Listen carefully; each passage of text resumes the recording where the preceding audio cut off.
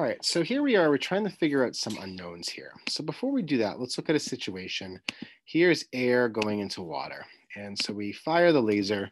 We see some reflect, some refract. We get out our protractor and we confirm with ourselves the angle of incidence is about 45 degrees. So when it goes from air to water, its angle is about 45. But then when it hits the water, its angle of refraction, remember we always measure from the normal, is about 30. So its angle gets smaller. So water, remember, is thicker, it's more dense, so light's going to travel more slowly in here. And so again, if we draw this out the way we've been doing, if these are the light rays, the rays, this end hits the water first, so we can think of it as slowing down or almost stopping. This side's going to keep going for a while, and so that's why it turns this way. If it didn't refract, it would keep going along this path.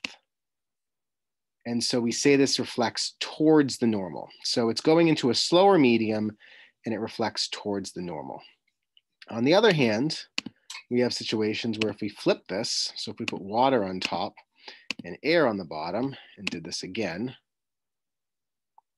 now we see that it's 45 degrees and then it goes to about 66 degrees. So the exact opposite is happening. So we have our lines. This side hits the air first. Remember, if it hits air, it picks up speed. So it's going to rotate and go this way.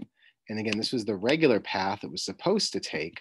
So the refraction is away from the normal. So if you go to a faster medium, you go away. So remember, slower medium, you're going to go towards the normal. And if you end up going to a faster medium, you're going to go away from the normal. So ST, they go together, QRST, FNA. Again, it's a note that follows sol. So anyway, that's one way of thinking about this. So now, how do you find out the unknowns? So what you got to do is play around a little bit. So let's say I put unknown 1 on the bottom, and I put air. Well, let's just use water on the top, sure. And let's try this out. And when I do this, okay, I get some refraction. So water, the angle of incidence is about 45, but in unknown number 1, it is about 26.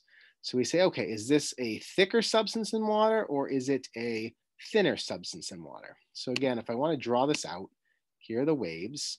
Somehow this is bending like this. This is the side that's turning. So that means this must be going faster than this side. This must be coming to a slower point so it can pivot, so it can kind of travel like this. So that means this must be a slower medium. And again, if we need more evidence, a slower medium, it's going to refract toward the normal. So if the regular direction was this, that's not perfectly straight, but you get the idea. This new refracted line is closer to the normal line here. So this must be a thicker medium than water. And water's N value is 1.33. So in this case, unknown number 1 must be thicker. And so its N value must be greater than 1.33. And so that's sort of what we get from this. And now you play around and you test out different substances and sort of see how that works. So maybe you test oil in unknown number 1, or you test diamond in unknown number 1. And basically see, is the unknown number 1, again, thicker? Is it a slower medium or a faster medium?